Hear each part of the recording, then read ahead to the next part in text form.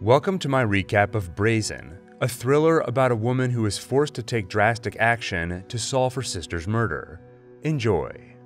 Desiree is a webcam model who specializes in dominatrix-style fantasies, broadcasting from an elaborate set in her home.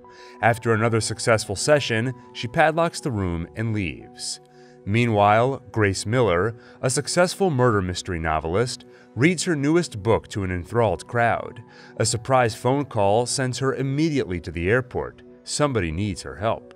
Grace arrives at the Washington, D.C. home of Kathleen, her sister, and also the woman behind Desiree. Kathleen lives alone in their family home, and Grace remarks that little has changed. Kathleen is in a custody battle with her ex-husband over their young son, Kevin. During their marriage, Kathleen was addicted to pills, and when she asked for a divorce, her husband wouldn't let her take Kevin. She has since kicked the pills and now teaches English and drama at a local high school. Her husband Jonathan is wealthy and well-connected, but Kathleen is determined to win custody of her son. In a nearby gas station, a man is buying tea when a robber holds up the clerk at gunpoint. Pretending to drop his wallet, a man gets a jump on the robber. This man is Detective Ed Jennings of the DC Police. His partner Ben admonishes him for getting involved when it's almost his vacation. Meanwhile, Kathleen and Grace are talking at the dining table about how Kathleen could win her custody battle. She has decided to refinance the family home to pay for her legal fees, and she has proof that Jonathan has been stealing from the family trust. She hopes to blackmail him into giving her custody of Kevin. Grace is angry that Kathleen is considering blackmail and leaves the table, but later comforts her crying sister. The next morning, after Kathleen leaves for work, Grace hears construction work being done in the neighbor's yard. Ed Jennings lives next door and has just begun his vacation by working on his home renovation. When Grace goes out in the yard to talk to him, they have instant chemistry and plan a date for that night. At the high school, Kathleen teaches Hamlet to her English class. Her students like her, but she has concerns that one boy, Rand, has been having difficulties lately, as he seems cold and distant. On her way home, Kathleen talks with Grace on the phone, who, having seen the padlocked room, asks if Kathleen has built a safe room. Kathleen avoids the question. At home, she FaceTimes her son, but her ex-husband quickly ends the conversation. While preparing dinner, Kathleen gets a phone call that there is a request for her to perform as Desiree tonight, with a gun as a prop. That night, as she is performing, a masked man breaks into the house. On the date, Grace and Ed lay out a homicide for the plot of her next novel and are really hitting it off. He takes her back to his house to show her some of his renovation plans, and they kiss. Grace returns next door and immediately finds Kathleen dead on her bedroom floor, with the padlocked door open. Grace runs out of the house screaming, and Ed rushes to comfort her. He goes to investigate the murder scene and confirms that Kathleen is dead. First on the scene, Ed takes the case, despite being on vacation. His partner Ben brings Grace in for questioning. Grace tells the police that Kathleen's ex, Jonathan, is a likely suspect due to their ongoing custody battle, and Kathleen possessing potential evidence of Jonathan's fraud. The police in turn tell Grace that her sister was working for a company called Fantasy Inc. that specialized in high-scale webcam shows. With the home a crime scene, Grace spends the night on Ed's couch, with Ed curled up in a chair close by. The next morning, there are reporters on the front lawn. Grace is concerned they might find out about Kathleen's secret room and Fantasy Inc. Ed walks Grace through what they know about the crime. The murderer broke through the back door, was careful not to leave any evidence, and didn't steal anything. Kathleen had just run the shower after her performance, but she never got in. The detectives visit the offices of Fantasy Inc. They ask to see the list of subscribers. The owner assures them that it is a family business and only they know the identity of the performers. Meanwhile, Grace visits the high school. The principal shows her Kathleen's classroom, and several students come to pay their respects to Grace and express how much they will miss Miss Breezewood. The principal brings Grace a box of Kathleen's possessions, and Grace finds an envelope marked "Confidential" that contains a non-disclosure agreement. Outside the school, a student approaches Grace. He is Gerald Baxter, the son of a senator from Missouri.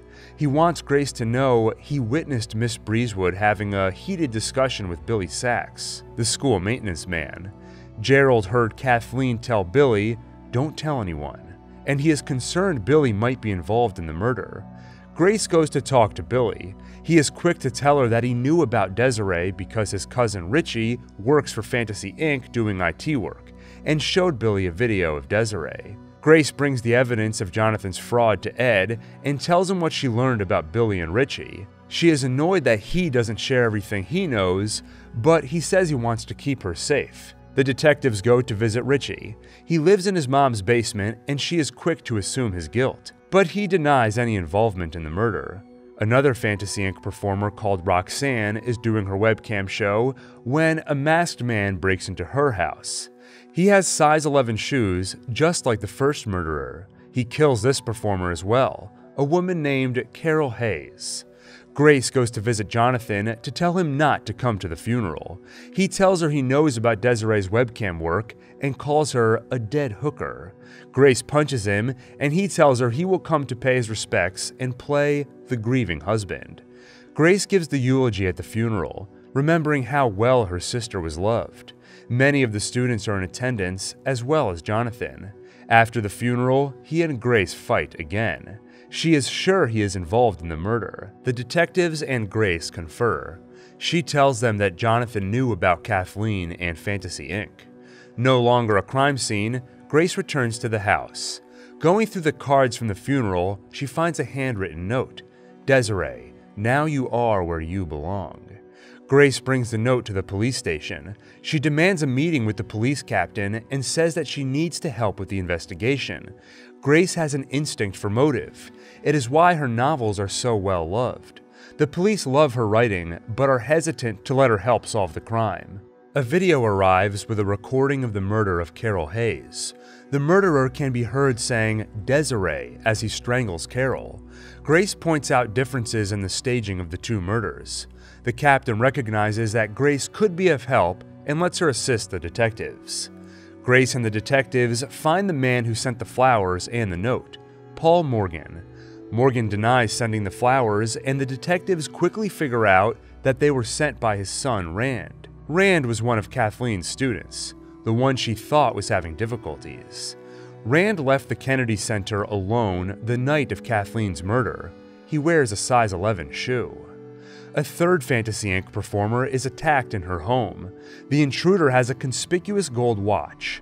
She manages to wound the intruder's arm with a knife, and she survives, as her family comes home early. She tells the police that he was strong and seemed like a teenager. He also was muttering, "Desiree."